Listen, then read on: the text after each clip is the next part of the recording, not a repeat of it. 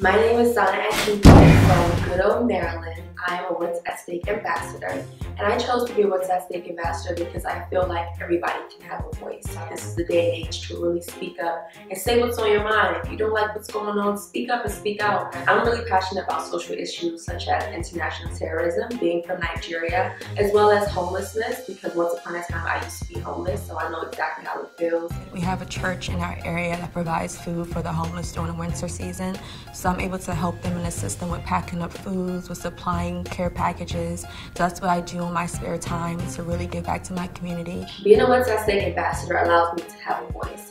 It allows you to have a voice. It allows all of us to have a voice. And I really believe that this platform gives us the opportunity to speak on social issues that we are concerned about. I'm a What's at Stake ambassador. What are you?